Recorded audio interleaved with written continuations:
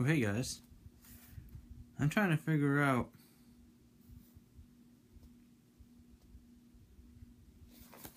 Alright.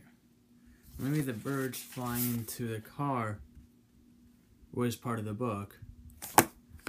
But you didn't need to add the fact that the birds shat all over the Heffleys. Because they get out of the car after the car carvenes into the side of the road, and they're covered in shit. Didn't say that in the book that they were covered in shit, so why add that? And secondly, where the fuck is it in the book that Roderick pukes on someone? I don't see that in the book. I'm sick and tired of the Diary of Wimpy Kid movies inverting gross out humor into the books. Like, this book right here never had a bird shit on Greg Heffley, Rowley, and Patty. Not even a mention of that in the talent show. So, why do they keep adding gross out gags into these books? I mean, I know that they use words like farts and stuff like that in the Wimpy Kid books, but they don't really go all out when it comes to gross out humor. Like, they don't have anything disgusting in the book. Like, dude, I don't ever recall someone vomiting in the books yet, or peeing or something like that. Like, I remember in the book, Manny washing his hands in a urinal. That's kind of funny. But let's just say that Manny was walking to a urinal and a man pees on Manny as he's washing hands in the urinal. That's not funny at all. I just don't find gross out humor funny. Hell, even in this book, not a mention of there's not a mention of Greg peeing on Roderick. But why do they constantly feel the need, just because of the kids' movie, why do they constantly feel the need to add gross out gags into the movie?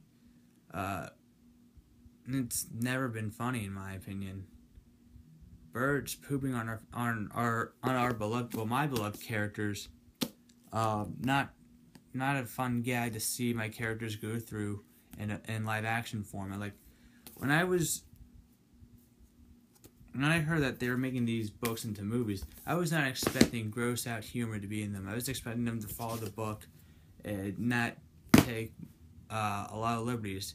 But with the movies, they keep mixing certain segments from the books into, like, they've had mentions of Twisted Wizard 2 in this book. We didn't know what Twisted Wizard 2 was until, like, Diary of Wimpy Kid, I think 3 or 4. Actually, this one actually kind of followed the movie kind of followed this book better, other than the bird pooping at the end of the movie. But yeah, but other than the swarm of seagulls flying into their car and stealing all of Greg's food, he didn't say in the diary, oh, by the way, the birds pooped on us as they took our foods. That wasn't part of the book. It's not needed. We don't, I don't want that in the book.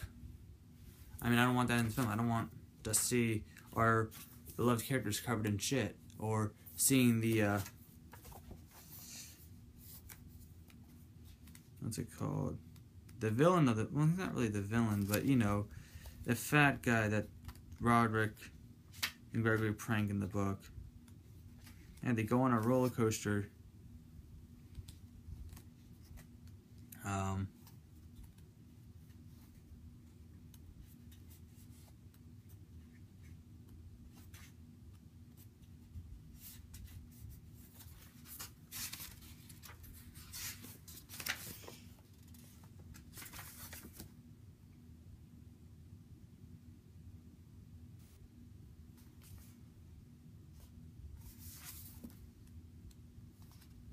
Hold on a second.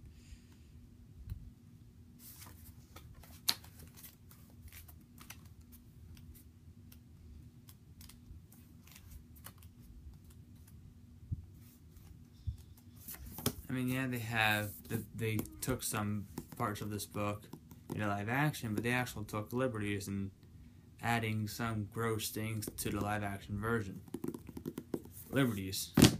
Like, I don't like seeing vomiting in a movie. I'm fine if you want to put vomit in a movie and you see some guy pulling his wife's head back as she pukes into the garbage can, that's fine.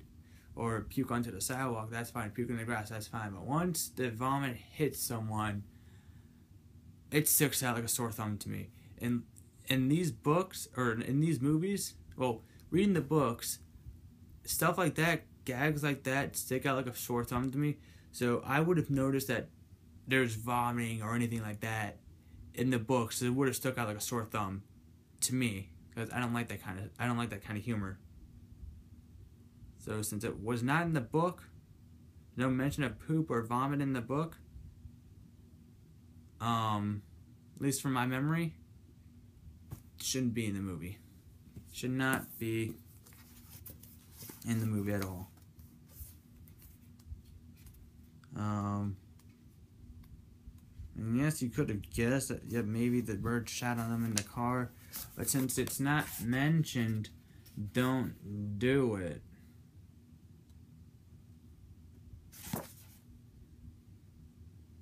See feathers being rustled, and I mean, look at the sound effects. There's thumping, there's crashing, there's more thumping, there's smacking, there's all that other stuff. They don't hear a plop or a squirt or anything, so didn't need to be in the movie. You didn't. All you need to see is that they're covered in feathers. You didn't need to add the poop on their faces and shoulders and all that other stuff. Was not needed. Just showing them being covered with feathers would have been fine and dandy. And then, yeah. So anyway, that Wimpy Kid, the Long Haul, the movie. The Heffleys want to go on a road trip. Well, the mother, Susan Heffley, wants to go on a road trip, a family trip to be exact. And the Greg Heffley is not too thrilled about it. You've read the books. He's more an indoor person. He doesn't like spending time with like family and stuff like that. And he made it abundantly clear in the opening of the movie that he would rather one day when they're all living in their own places that they just meet each other on the holidays. Understandable. I wouldn't mind doing that. Oh, actually, no. I would actually kind of like my family. But sometimes, yeah, I wouldn't mind just meeting on the holidays sometimes. But, anyway, so yeah, they go on this road trip. Hijinks ensue. Greg Heffley, and Roderick, I don't know.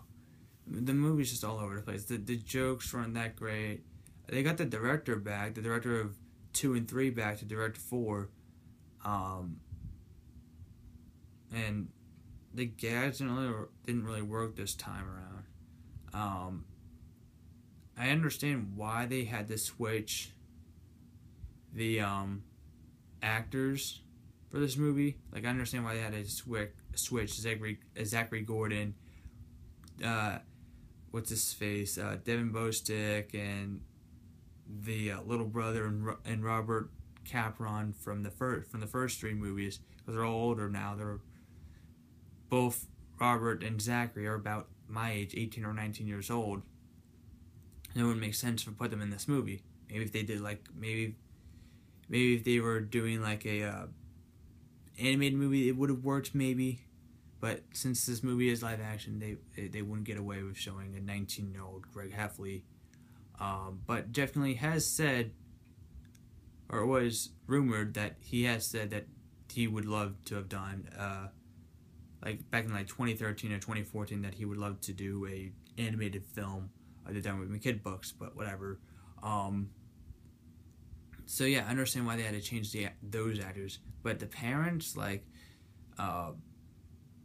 Rachel Harris and Steve Zahn, they didn't really need to be changed. They were fine.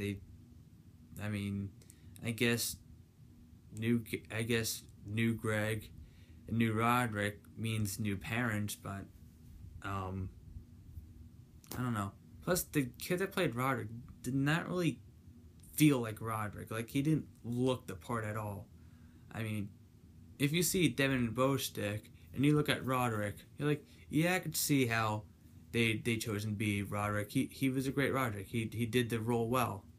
This kid, I don't know his name, but he didn't do well at all. And is it me, or does Roderick look, not Roderick, Greg Heffley look like 6 years old in this movie? I mean, he's supposed to be like an 8th or like a 7th or 8th grader, but he looks like he looks like to be like 10 or 11, which to me doesn't really fit the character. I mean, same with, like, you could tell that as the Wimpy Kid movies progress, because I'm the same age as, I'm a couple months older than Zachary Gordon. You can tell as the movies progressed, he went from being 12 to like maybe 15 years old, 14 or 15 years old. I wouldn't mind if they got like maybe like a 12 or 13 year old. I mean, how old is Jason Drucker? Hold on one second.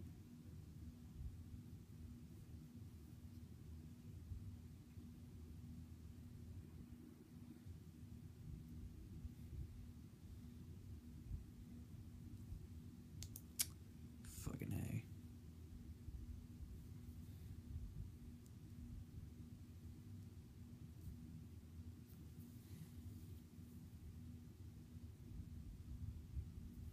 Yeah, he was born in 2005. What a big continuity error. As someone born like maybe 6 years, 7 years later than the original person. Wait, no. I was 2003, Zachary Gordon would have been like 5, 6, 7. Yeah. 7 years later,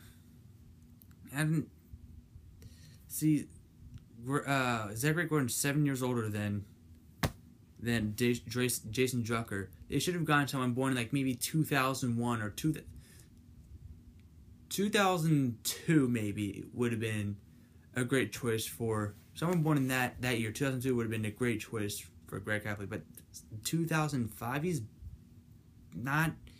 This movie's about a kid in middle school. Last time I checked, when I was 10 or 11, I was in fucking.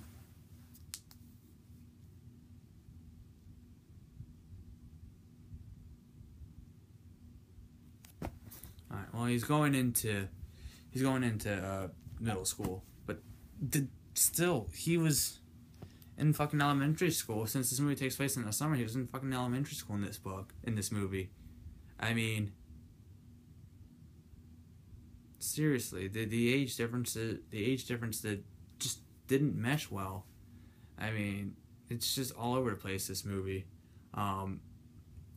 Just the changes to the characters, it didn't feel like this is a continuation of Dog Days. Like, this takes place after Dog Days, maybe a couple books after Dog Days, but still, it's a fourth installment to the series. It's not like it's rebooted.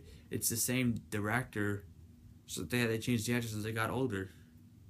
So the fact that they made Greg Heffley younger, progressing the story, making him younger, it just makes no sense. It's not a good movie. This movie tanked at the box office, and it deserves to tank. It was dead on arrival. I mean, the trailers were okay. They weren't that good. I'm gonna give Wimpy Kid: The Long Haul 1 star out of 5. It's definitely probably the worst movie I've seen this year. Actually, it is the worst movie this year. I'm going to give it 0 stars, actually, because